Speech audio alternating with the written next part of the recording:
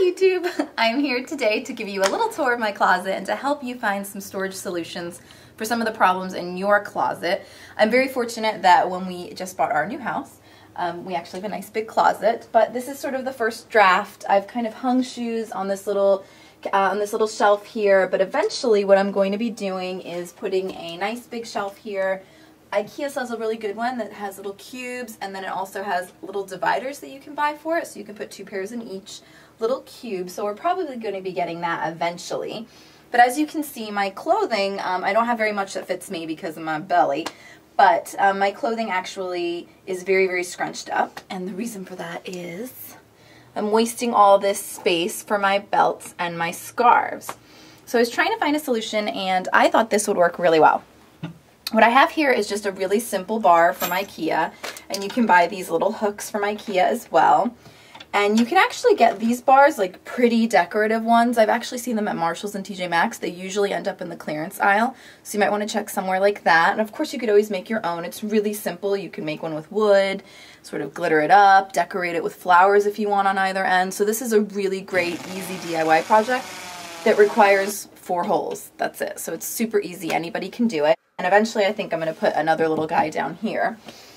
So I just want to kind of show you my current storage. You can see I've just kind of knotted these scarves around, which it does look pretty. So if you've got like a ton of space, of course it's a nice display. But obviously using the hooks, you can just very easily have all of your belts in one area. And even these belts, which are really hard to hang if you don't have sort of a hook, because they only hang like this, you could hang from this bit and get like a really nice display going. Oops.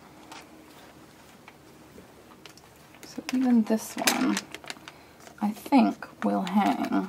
Let's see. Not that pretty though. So for these ones, I think we will just keep them sort of buttoned. So I'm going to not talk now, and we're just going to hang, and then we can fast forward it. Everything being hung. How does that sound?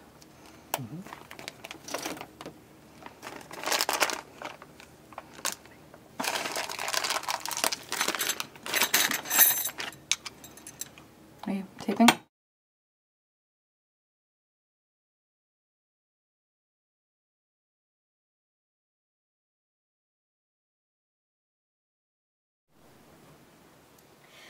So the goal of this project was to make sure that I had enough space to sort of spread out my clothes so that with such a big closet I didn't have everything sort of crammed into one little tiny space. So the winter scarves didn't end up fitting on the one rack, so I'm definitely going to end up purchasing another rack. And those are just going to go right below exactly as I have them hung here. And then here I even had a way to kind of hang these in a really tidy way. And I decided to just organize them sort of by color. So I've got all my red skinnies together and all my sort of colorful ones together. And the thicker ones, I just hung them by themselves, and I've got plenty of extra hooks, so if I wanted to, I could add more skinny belts in there. And you can see now the closet sort of spread out, so all these clothes aren't going to be super crunched in now. And it's, you know, it's obviously much easier to just look through everything now. So I hope you've enjoyed this video and you found it useful. Thanks so much for watching, guys, and have a great weekend. Bye!